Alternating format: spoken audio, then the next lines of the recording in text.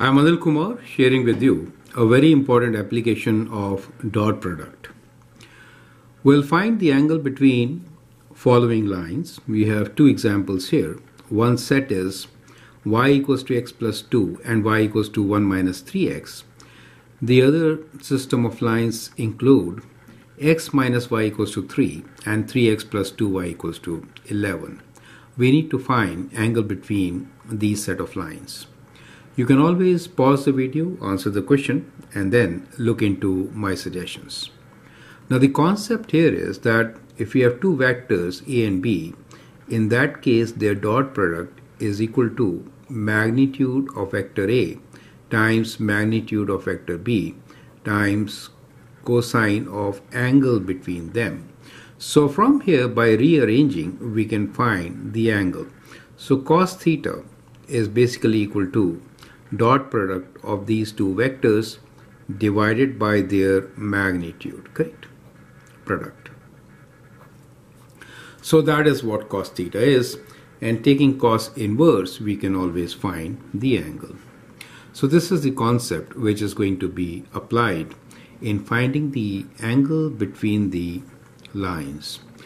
Now the question here is, how do we get the vector from the lines? So we are given two lines. One is y equals to x plus 2. The other one here is y equals to 1 minus 3x. Now, what kind of vector are we looking for? Well, we are looking for direction vector, right? So the angle between the two lines is the same which their direction angles make with one another, right? Now the question here is, how do we find the direction vector from the equation of line? Well, when I say y equals to x plus 2, then the coefficient of x gives us the slope of the line, correct? So which is basically the rate of change of y with x. So for the first line, we can say that the direction vector for the first line is basically equal to 1, 1, right? For the second line, the direction vector is going to be, this is minus 3.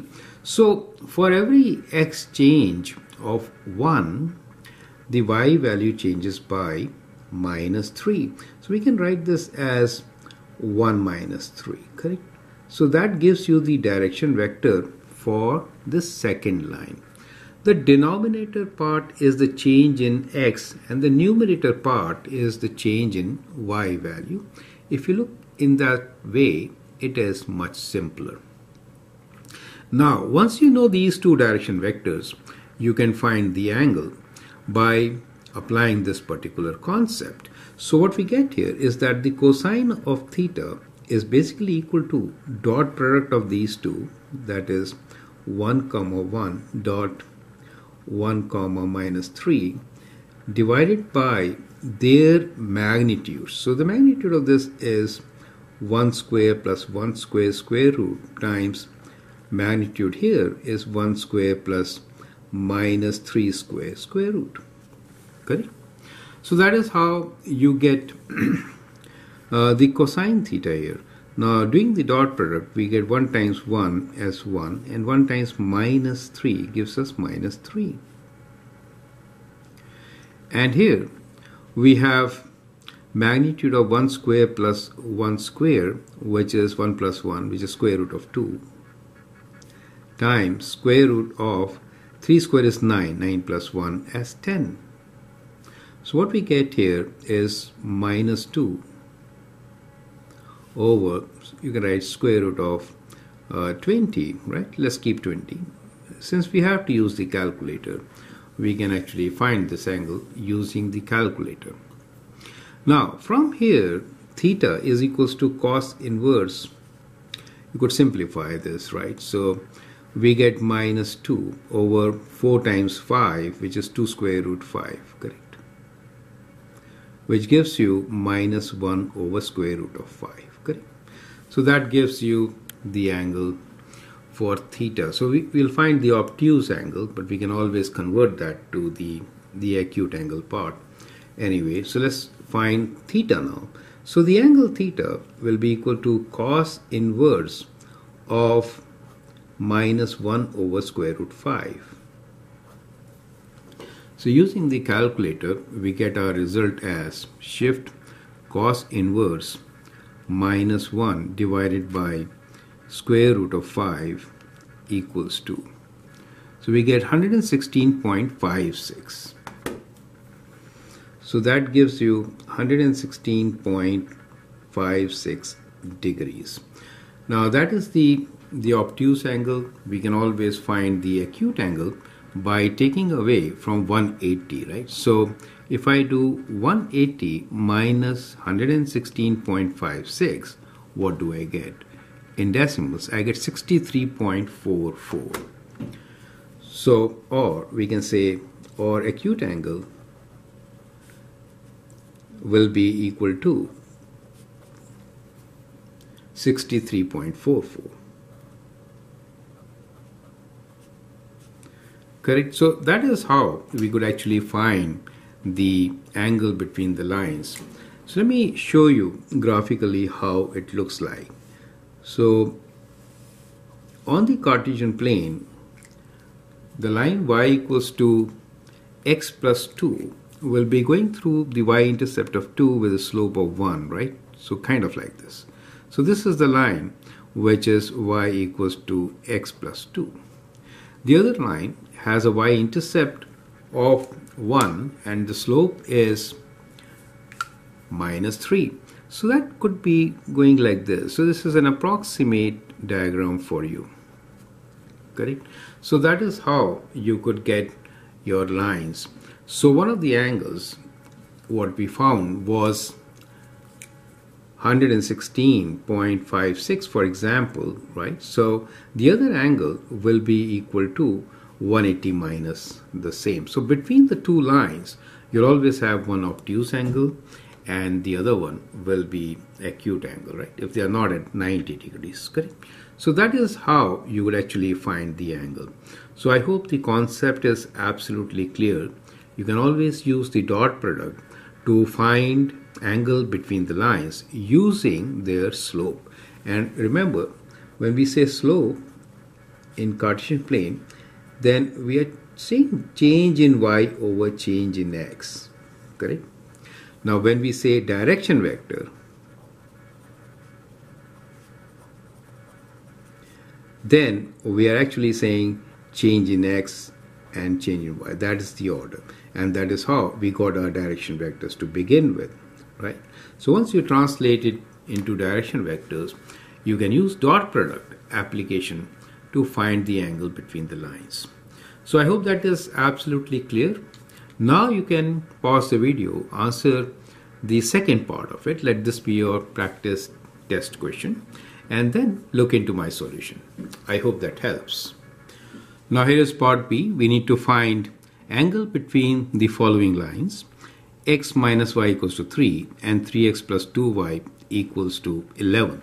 So let's rewrite them. The first equation could be written as y equals to x minus 3, and the second equation you could rewrite as 2y equals to minus 3x plus 11, or y equals to minus 3 over 2x plus 11 over 2. Now from here we can get the direction vectors for both the lines.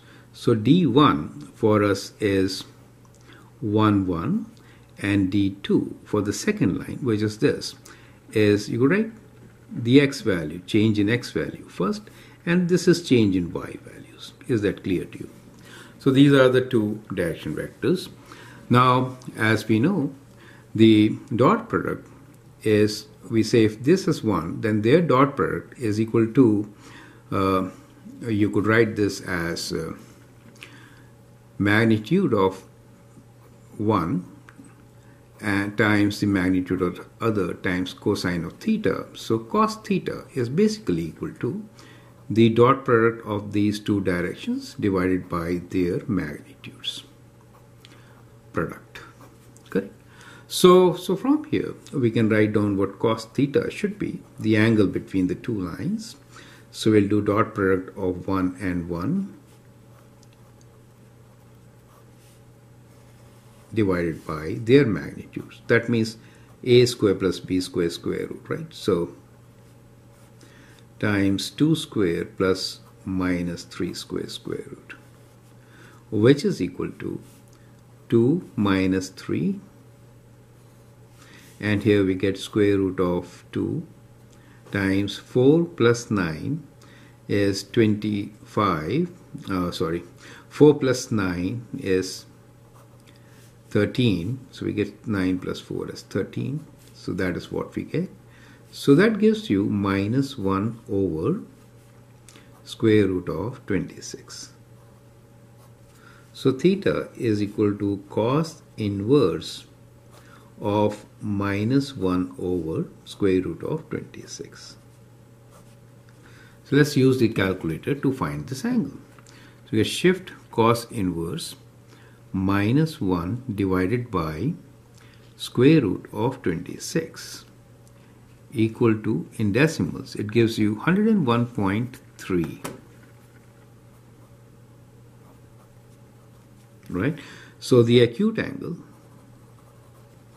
will be, let's call that as theta 2, will be equals to 180 degrees minus 101.3. So 180 minus our answer is equal to 78.69.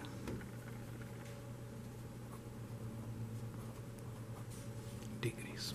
So the angle between these two lines, normally we write acute angle, right? So is equal to approximately, you can say round it to 79 degrees. Is that clear to you? So I hope the method is straightforward and absolutely clear. Feel free to write your comments and share your views. If you like and subscribe to my videos, that would be great. Thanks for watching and all the best.